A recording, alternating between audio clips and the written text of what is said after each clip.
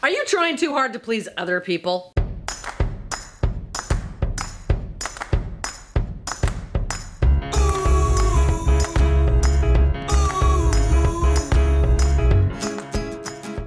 Hey everybody, best-selling author Cheryl Hunter here.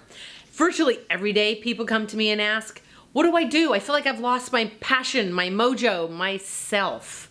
Well, here's why I think that happens. It's like we're being good little boys and girls and doing what other people want from us versus doing what we want for ourselves. I'm gonna tell one on myself. When I first started leading personal and professional development seminars, I had people training me who gave me a lot of critique and feedback. Things like, be appropriate. Stop swearing. I like to swear. They'd say things to me like, stop touching people. Do not hug the participants. I'm a hugger. What can I say? And they told me, dress appropriately. Like, you know, why don't you wear some monochromatic dresses every day?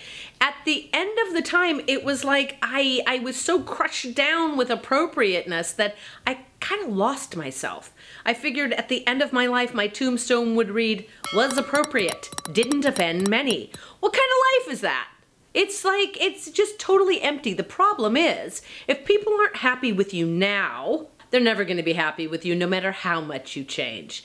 Best bet, be happy with yourself. And the people who love you just the way you are will find their way to you. It's like author Seth Godin says when he talks about finding your tribe. How do you find your tribe? Well, you be authentically yourself. Here are 3 ways you can do that. Number 1, indulge in your idiosyncrasies. You know the things that other people may think are weird, but they give you total joy? Do that shit. Find your idiosyncrasies and sprinkle them around. Number 2, take up at least one thing that you love but you gave up on. My niece used to dance all the time. When she was a toddler, when she was a little kid, every time I'd see her, she'd be spinning and twirling and dancing. I saw her recently and I was like, hey, do you still love to dance? And she says, I'm not so good at that.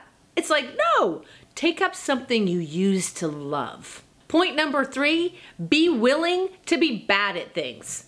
Do the things you love no matter if you're good or bad at those things. I, for example, am the world's worst surfer. I still love it. Brings me a ton of joy. But as adults, we start to become afraid to fail at things. Be willing to be bad. Be willing to fail. Just do what you love.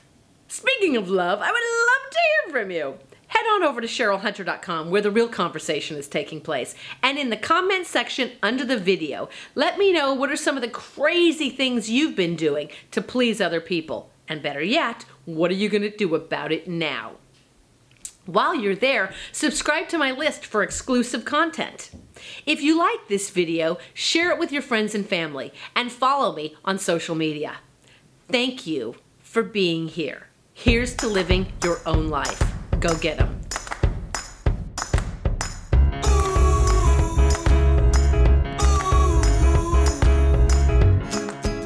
Best thing to do, just be happy inside of yourself. The people that love you just the way they are, just the way you are, holy crap, let me do it again.